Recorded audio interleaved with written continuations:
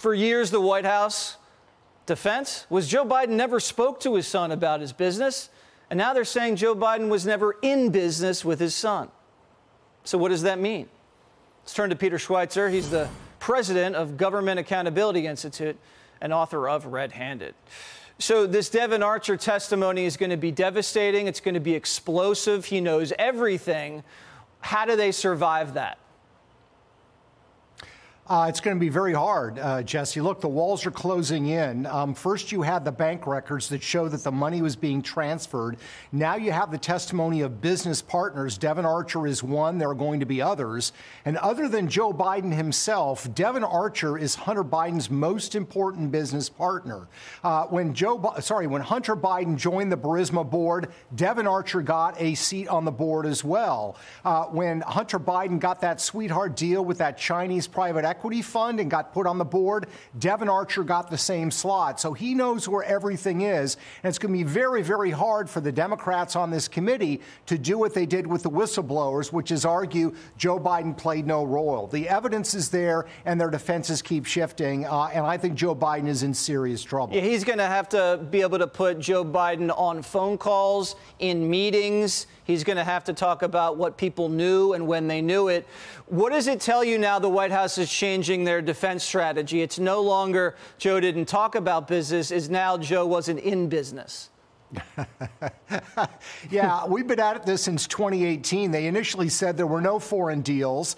Then they shifted and said there might have been foreign deals, but the Bidens made no money. Then it became Joe Biden didn't know about any of the deals. Then it became Joe Biden didn't participate in any of the deals. And now it's that he was not in business with his son. Look, the implications for this are huge, Jesse. If you look at that 1023 form that the FBI released, if that document is true, that document reveals that one of the people that was at those meetings that heard the conversations about bribing the Bidens worked for President Zelensky.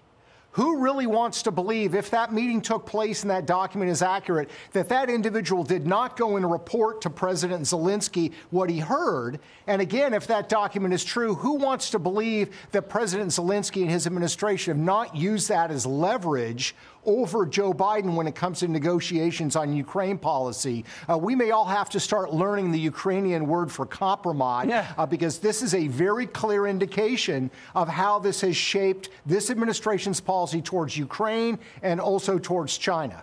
Exactly. And now listen to this. Business Insider just revealed one of the people who paid for Hunter's artwork. Her name is Elizabeth Naftali. She's not an art collector at all. She's a Democrat donor, and she's a friend of the Bidens.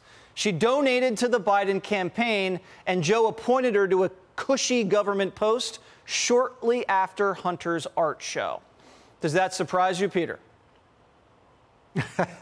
No, Jesse, it's the grift. I mean, look, the question that we've always asked and that I know you've asked is, what is the Biden's business? They're getting all this money from overseas. They're getting all this money for artwork that, frankly, is not worth $500,000. What is the business? What's the product? The product is Joe Biden. Let's remember, with Burisma, the Ukrainian energy company, Hunter Biden was getting $83,000 a month when his father was vice president of the United States. When his father became the ex-vice president of the United States, Hunter's take from Burisma was cut in half. So everybody knows what the product is and why this was being done.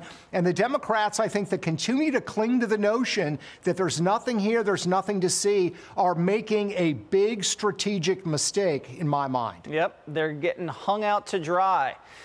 Peter, thank you so much. And as always, thanks for pushing this investigation so hard.